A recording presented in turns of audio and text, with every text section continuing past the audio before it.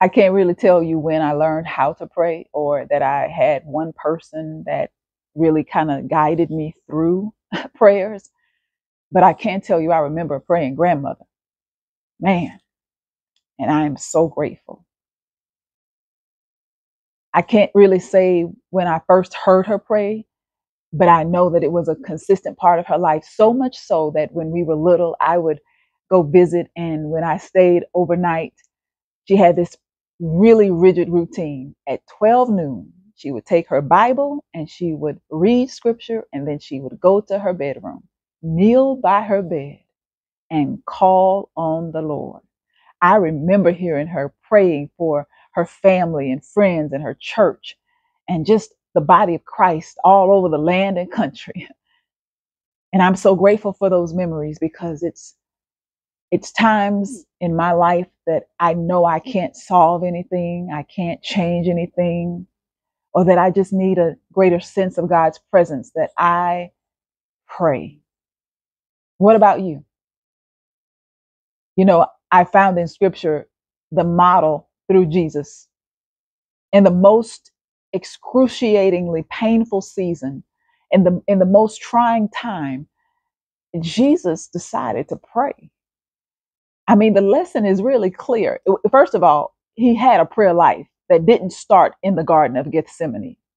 It didn't start with that prayer he prayed for his disciples right after he gave them the commandment to love one another. That's why we call it Maundy, Thursday, out of the command to love. No, it wasn't then that he started praying. He's prayed all throughout his ministry. And scripture tells us that he often withdrew to lonely, solitary places to pray.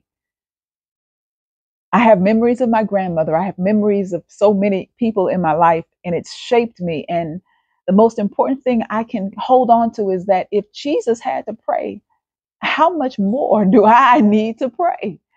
Yeah, few folks laugh or make fun of me, and I don't mind. I laugh with them. The fact that I'm always praying somewhere. Okay, fine. But at the same time, I remember how Jesus, on the very night that he would be betrayed, along with washing the disciples' feet, he prayed. I mean, he prayed a long prayer. Look at it in John 17. And then he prayed in the Garden of Gethsemane, and he prayed while he was even on the cross.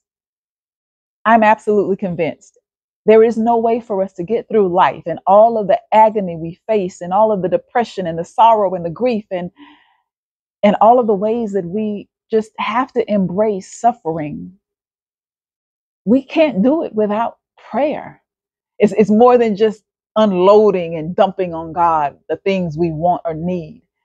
It actually draws from God the strength we need.